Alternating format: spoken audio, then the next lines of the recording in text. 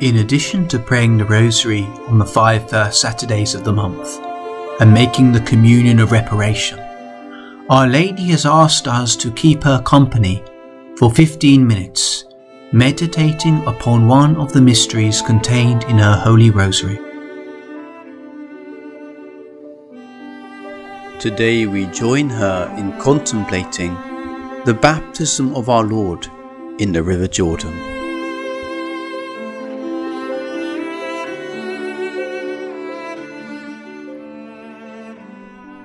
Our blessed Lord describes the wondrous occasion of his baptism to Saint Bridget of Sweden. He says, "Before I began to work my public ministry, a voice spoke out ahead of me saying, 'The axe has been laid to the tree.' This voice was none other than John the Baptist. He was sent before me and cried out in the desert, 'The axe has been laid to the tree,' which is to say, let the human race be ready, for the axe is now ready, and it is time for me to prepare a way to the city, to uproot every obstacle. When I came, I worked from sunrise to sunset. That is, I devoted myself to the salvation of mankind from the time of my incarnation until my death on the cross. I was put to test by the devil and suffered persecution from men. I made my way in the wilderness of this world and prepared a road through my blood and sweat." Saint John the Baptist truly prepared the way of the Lord. Prior to our Lord's baptism, he vigorously marched on, telling everyone of the coming of the Redeemer. Blessed Anne Catherine Emmerich says she sees him running from field to field, entering houses and schools, questioning people in the streets, standing in the midst of crowds and crying out concerning the Messiah, of whom he was the precursor. She often saw St. John the Baptist pointing in the direction in which our Lord was passing at that moment. But prior to the baptism, she never saw him with our Lord. The day of our Lord's baptism has arrived. Venerable Mary of Agreda describes how, leaving our Lord's beloved mother in the poor dwelling at Nazareth, our Redeemer, without accompaniment of any human creature, pursued his journey to the Jordan. Our blessed Redeemer, as he took his first steps from the house in Nazareth, raised his eyes to the Eternal Father and offered up to him anew with infinite love whatever he was now about to begin for the salvation of mankind. Indeed, this was the moment our Lord's public ministry would begin, and his royal outfit was nothing but the utmost poverty and destitution. When St. John was informed of our Lord's approach, he roused himself and with new courage began to baptize in spite of the threats made by the Pharisees and Herodians. John spoke of the Messiah. His word breathed so great humility as to cause real trouble in his own disciples. They were so attached to John, but John was so willing to see his own disciples disappear. He wished them to follow our Lord when he revealed himself openly. How do we compare with St. John the Baptist in his humility?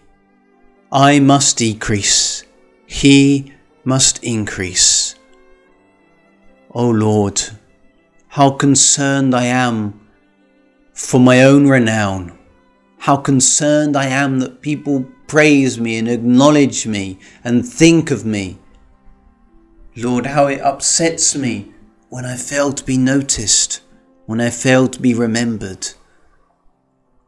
put into my heart that humility with which you've blessed St. John the Baptist, to know that the only life well lived is a life that magnifies Christ, a life that is even hidden and ignored by this world, but known only to God, a eulogy that the world sees as empty, but to God fills many volumes of books.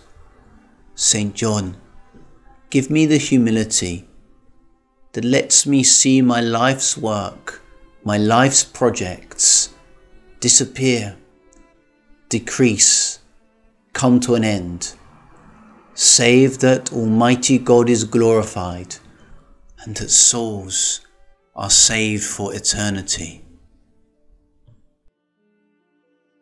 St. John was constantly glancing in the distance, anticipating the approach of our Lord, for he knew this was the day of the baptism. It was during the 10 o'clock in the morning when our Lord in his term came among the aspirants to the pool of baptism. St. John bowed low before our Lord, and according to the Holy Gospel, he said, "I ought to be baptized by you, and are you coming to me?" Our Lord answering, "Suffer it to be so for now, for this is what righteousness demands, that you baptize me, and I be baptized by you."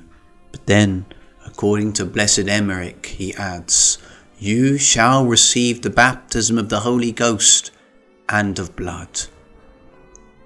St. John then begged him to approach him to the place of baptism, which our Lord did. Blessed Anne Catherine Emmerich continues. She describes how St. John scooped up water in a shell as his manner of baptism, while he placed his hand upon the convert's shoulder. The Baptist was wearing a long white garment during the ceremony. Our Lord descends into the water and stands in the water up to about the height of his chest, his left arm touching a tree, his right hand placed upon his breast. The loose ends of his garment floating in the water. St. John holds the shell and, raising upon it, picks up water and pours the water over our Lord's head 3 times. One time the water flows mainly over the back of his head, once over the middle, and then the 3rd time over the forepart of the head and on the face. Indeed, this is what is seen by the human eye. But Blessed Emmerich also gazes deeper. She says, "Our Lord was perfectly transparent, entirely penetrated by light. One could scarcely look at him. I saw angels around him, but off at some distance on the holy waters of the Jordan, I saw Satan, a dark black figure as if in a cloud, and myriads of horrible black reptiles and vermin swarming around him. It was as if all the wickedness, all the sins, all the poison of the whole region took a visible form at the outpouring of the Holy Spirit and fled into that dark figure as into their original source." Blessed Mary of Agreda says that as soon as Our Lady's most holy Son was baptized, the angels who attended upon our Lord brought Our Lady intelligence of all that had happened at the Jordan. She celebrated this wondrous occurrence by composing new hymns and canticles of praise, of incomparable thanksgiving to the Most High and to the Incarnate Word. In addition to these prayers and hymns of thanksgiving, she asked the heavenly courtiers to help her in magnifying her most holy Son for having thus humiliated himself in receiving baptism at the hands of one of his creatures. Now, having seen this beautiful, wondrous ceremony of baptism, so simple to the outward eye, yet according to grace, according to God, so glorious, St. John turns to his disciples. St. John Chrysostom describes the scene. He says, John does not exhort, he simply gazes in admiration at Christ, pointing out the gift he came to bestow, the cleansing from sin, and the mode in which he would accomplish it, through being the Lamb of God. St. John calls his disciples to follow Christ, to leave him behind from that point. These disciples, besides following Christ, their questions show their love for him. They call him Master before they had even learnt anything from him. They ask him, "Where do you live?" And then, what a wonder, Christ does not merely tell them where to find his house, but he brings the two disciples with him, showing that he had already accepted them as his own. It was already late in the day. He didn't tell them to come another time. He addresses them familiarly, as if they were friends who had lived with him a long time. And what a strong desire they had to hear him. They didn't leave his house until sunset. St. Augustine beautifully comments on that wonderful afternoon that the disciples of John spent, now becoming the disciples of Christ. He showed the two disciples the place where he dwelt, and they came and remained with him. What a blessed day they spent, what a blessed night. Who can make known to us those things which they heard from the Lord? Let us also build in our heart and make a house into which he may come and teach us and converse with us. Do not love God for the sake of a reward. Let him be the reward. Let your soul say, "One thing I've asked of the Lord, for this I long, that I may dwell in the house of the Lord all the days of my life, that I may behold the beauty of the Lord." This beauty will ever be present to you, and you shall never be satisfied. Indeed, you shall be always satisfied, and yet never satisfied. O Lord, help me to realize that it is through holy baptism that you are with me, through divine grace at this moment, if I have maintained myself in the state of sanctifying grace, that you are there, continually being formed, continually being renewed in your presence through the love of the Father, Son, Holy Spirit, Jesus, inside of me. St. Alphonsus writes, "Whoever is baptized enters into the state of grace and is the friend of God. He also becomes an adopted son of God. This is the great gift which we have received from the divine love of Jesus Christ at baptism. The soul is now the temple of the Holy Spirit. Indeed, a saintly religious sister saw a devil go out from an infant who was receiving baptism, and the Holy Spirit enter with a multitude of angels. But alas, continues the saint, my soul was beautiful when it received your grace in holy baptism, but I have disfigured it since by my sins. You alone, my Redeemer, can restore it to its former beauty.